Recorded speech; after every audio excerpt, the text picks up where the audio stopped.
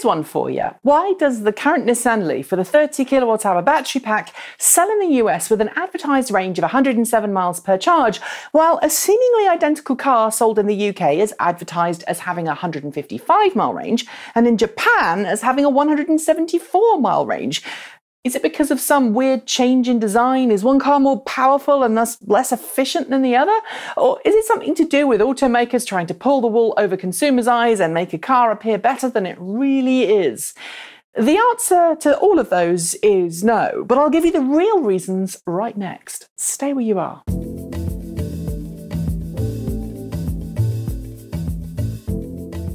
Hi there, I'm Nikki Gordon-Bloomfield, your tame Brit, and today I'm going to be explaining why electric cars, well, all cars actually, are advertised in different markets with different ranges or fuel economy figures. While I've touched on this before, I've been inundated lately with questions from car buyers confused about why I prefer to reference US Environmental Protection Agency, EPA, fuel economy figures in my shows, and why cars in their home nation or market are often advertised with ranges or fuel economies different to those quoted.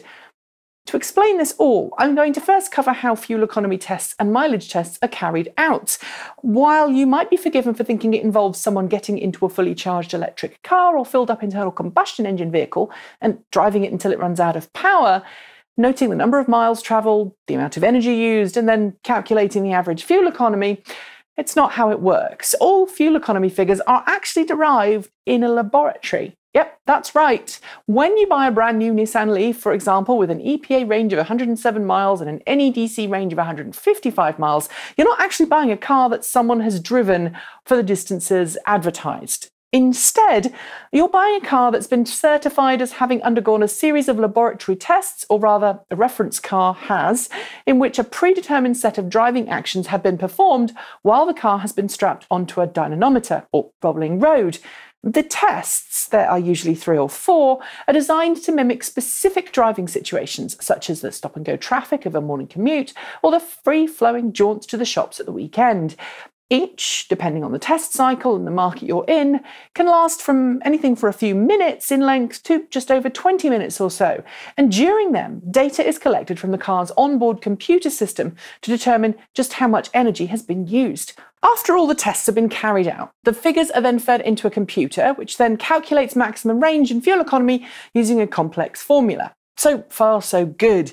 But the tests themselves, which I should point out are often carried out by the automakers and then certified by the relevant body in the market where the car will be sold, are not set by the automakers. They're set by the regional or national body charged with making sure that vehicle fuel economy is represented safely and fairly. In the US, that job falls to the US EPA. The European Union sets the tests that are used for European market cars, and in Japan, the country's government sets the test cycles that each car must go through.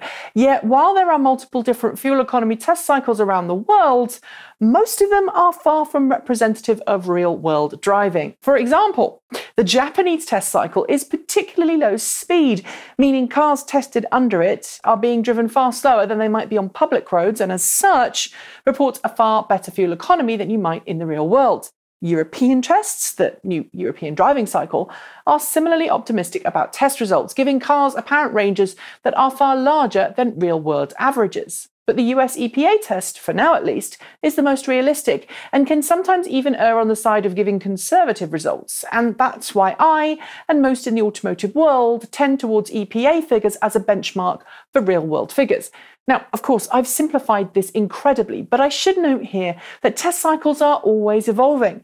10 years or so ago, the US EPA test wasn't anywhere near as accurate or representative of real-world driving as it is today. And in Europe, the NED test cycle has proven so inaccurate and unreliable that there's a new fuel economy standard coming online this year for Europe called the Worldwide Harmonized Light Vehicle Test Procedure. And for those countries that currently follow NEDC, that means in the next year or so, cars may suddenly appear to receive worse ratings than they once did. But it doesn't mean that the car will be able to travel less far or get worse efficiency in the real world. Instead, it just means that real-world efficiency and test cycle efficiency should be coming closer together. Which leaves me with one final question. Why automakers use test cycle figures are notoriously inaccurate? Well, That's down to the governments and approval agencies, not necessarily automakers. You see, automakers use the appropriate local test cycle for their local sales, firstly because the official rating system, and secondly that's because it's what everyone else uses. Any automaker which chooses not to use the local efficiency rating and instead chooses to represent real-world range or economy risks losing out to the competition. Here, I should note that there are some healthy, refreshing examples. Renault, for example, always quotes NEDC range and real-world day-to-day range, with the latter being expressed as a variance between X and Y miles, or kilometres per charge, depending on weather conditions, driver skills, and road conditions. Should more automakers do this?